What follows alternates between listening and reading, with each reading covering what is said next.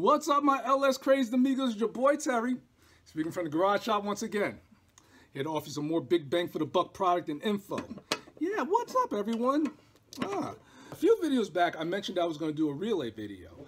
Now, I briefly mentioned relays when I was installing the aeromotive harness, but today is going to be the day to address all those questions because right now I'm in a situation where I got to set up a relay for my pump on my supercharger. So I felt it was perfect time to do a relay video. So what we're going to do is we're going to go over to where I keep my stuff. Yeah, it's got, look, a relay. I'm going to talk about relays. We're going to explain it, and we're actually going to hook one up, and we're going to test it out and make sure it works. So let's go on over there, and we're going to break it down, Relay 101. Come on, let's do it. Now, from the emails and comments I've been getting, I understand that the relays may be a little scary. Some people may be a little nervous when it comes to relays. What I'm going to try to do is make it really clear so you don't have to be nervous. You don't have to pay someone to come over, hook your relays up, because you got this. So this is your typical Bosch style relay. And this thing is cool. It allows small current to be activated by a larger current. If you were to open this thing up, you have four major parts in this. You have your electromagnet, you have spring, you have switch point of contacts, and you have a movable armature. Think of this as your light switch. You flip the switch up, you flip the switch down, light comes on, light turns off. Basically, what this allows you to do is electrically, you're able to use the switch. So right now I'm getting ready to hook up my pump for my supercharger. Now I want that supercharger pump to come in all the time whenever I have the key on, I want it to kick on. What this will allow me to do is, the car is off. Now let's say this is the electricity and it's an open circuit at this point, all right? So I'm gonna turn that key crank on, and with this relay, and the magnet, it's gonna cause this to come down and make contact with this, where now this is gonna be energized, which is gonna be the pump. So the pump is gonna be on. Until I cut the car off, the magnet's not gonna be energized any longer. So what's gonna happen is the spring's gonna pop it open and it's gonna turn it off. On, off, on, off. And that's all that a relay does.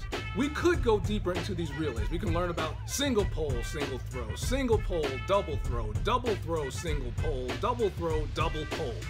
But we want to try to make it nice and simple where you understand it, because we could spend a lot of time on these things because there's a lot to know about these, but we just want to give you the basics so you can get your stuff up and running. The basic Bosch style relay has 5 pins, see, just like that. Okay, if you look real close, on this relay, you'll see that they have numbers, and each number means something. This pin right here, pin 30, that's going to be direct power from your battery to this pin right here. It should be fusible. I'm going to put a fuse in there. All right, this one right here, 85, it's a negative. Right here, that's going to be positive to the device. So the water pump has a positive and a negative. This one is going to be the positive. All right, and right here, this wire right here, is going to be 86. That's going to be your key on power. So when you turn the key on, it's going to give this one power, which is going to turn this one on, work the pump, and that's it. 4 pins. Simple. Let's go. All right, once again, here we go. This one, that power, and I have a fuse sitting right there. All right, this one, right there, that's your negative. And this one right over here, right there, that is your key on power. And this one right here is the power to the pump. You know, so this is just for testing purposes. So what we're going to do is we're going to put a little power to it, and we're going to see if the pump comes on. Now this is supercharger pump reservoir.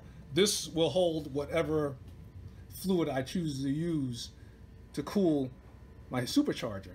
So what I'm going to do is, if I have this thing hooked up right, I'm going to turn the key, listen for the click, and you should see water start moving in there, and that's the water being circulated throughout the system. So let's check it out. Scootly, wah, wah. Contact. See that water swishing around in there? That means the relay is set up correctly, and we're good to go. Yeah. So there you have it, ladies and gentlemen. I hope this solves the mystery of the relay, because when it comes down to it, all it is 4 pins. And if you want to know more about these relays, there's a lot of information about relays and when to use them and why to use them online. I should mention there's a couple of ways you can hook a wire up to a relay. You could take your regular terminal and plug it into the relay pins, or what you can do is you can buy a bulkhead like this. Now the bulkhead plugs, if you look at it, it has the same shape as a relay. So basically what's going to happen is it's going to plug into the relay, and you got these wires sticking out that you attach accordingly. That's what I'm going to do for the Trailblazer SS to give it that really nice clean look. All right, and that's what you want. You want a nice clean look when you open up that hood and you see it and be like, oh, Terry hooked up a relay. Look at that clean look. So that's how I'm gonna do mine. At this time, I want to say thank you guys for all the questions, all the comments, all the love. I'm feeling all the love.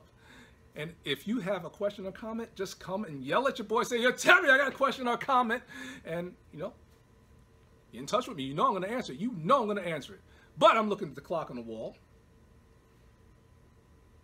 Or should I say ceiling? Time for me to head on off and continue to work on this Trailblazer, because, like I said, that journey's getting a little shorter.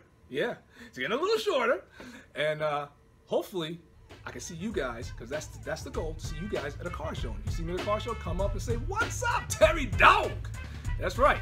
All right, but until we meet again, always, please, always, be easy, and I'll catch you guys real soon.